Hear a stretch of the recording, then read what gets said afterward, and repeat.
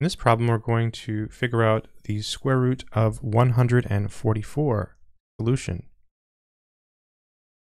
So the answer is just 12.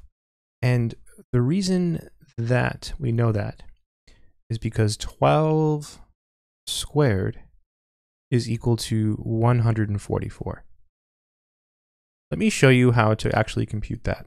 So if you have 12 times 12, 2 times 2 is 4.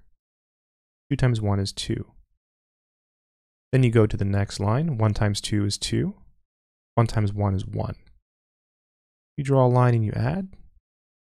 So you end up with 4. 2 plus 2 is 4. And then 1. So because 12 squared is 144, we know that the square root of 144 is equal to 12. It's worth mentioning that 144 has two square roots, 12 and negative 12, right? Because if you look at negative 12 squared, you also get 144.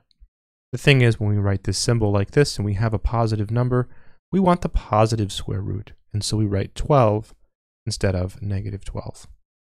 Good luck.